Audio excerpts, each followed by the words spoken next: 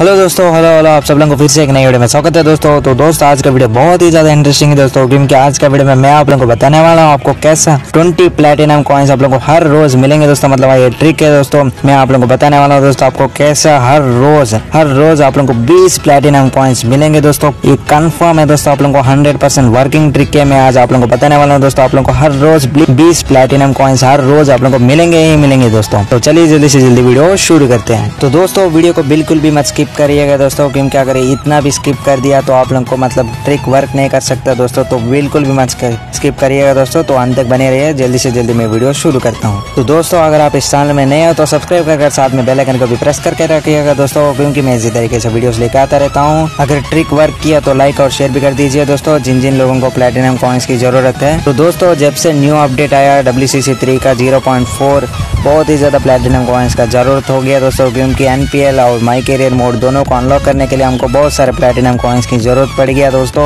और हम लोग को NPL को अनलॉक करने के लिए हम लोग को लगभग 1200 प्लैटिनम कॉइन्स देना पड़ेंगे दोस्तों। हाँ दोस्तों 1200 प्लैटिनम कॉइन्स, और MyCareer मोड को अनलॉक करने के लिए हम लोग को 500 प्लैटिनम कॉइन्स देना पड़ेंगे दोस्तों। तो प्लैटिनम कॉइन्स की बहुत ही ज़्यादा डिमांड बढ़ गया दोस्तों, मतलब हम लोग को मिलना बहुत ज़्यादा मुश्किल हो गया दोस्तों। प्लैटिनम कॉइन्स बहुत कम हम लोग को मिल रहा है, और सभी अनलॉक करने के लिए प्लैटिनम कॉइन्स मतलब चाहिए। तो दोस्तों MyCareer मोड और NPL मोड दोनों को अनलॉक करने के लिए आप लोगों को बहुत सारे प्लैटिनम कॉइन्स की जरूरत है दोस्तों। तो इसीलिए आप सब लोगों के लिए मैं एक ट्रिक लेकर आ गया दोस्तों। आप लोगों को हर रोज 20 प्लैटिनम कॉइन्स मिलेंगे ही मिलेंगे दोस्तों, ये कंफर्म है। आप मैच खेल कर आप लोगों को हर रोज 20 प्लैटिनम कॉइन्स मिलेंगे दोस्तों। तो चलिए जल्दी से जल्दी वीडियो शुरू करते हैं। तो दोस्तों अभी मैं आप सब लोगों को ट्रिक बताने वाला हूँ दोस्तों। तो वो ट्रिक है, आप लोगों को डेली मिशन करने पर ही आप लोगों को 20 प्लैटिनम कॉइन्स मिल रहा है दोस्तों। बहुत लोगों को लगता है क्या डेली मिशन हम लोगों को पता है, हम पहले से ही करते आ रहे हैं, 20 प्लैटिनम कॉइन्स हम पहले से ही क्लाइम कर रहे हैं दोस्तों। तो लेकिन ऐसा नहीं है दोस्तों, क्योंकि बहुत सारे लोगों को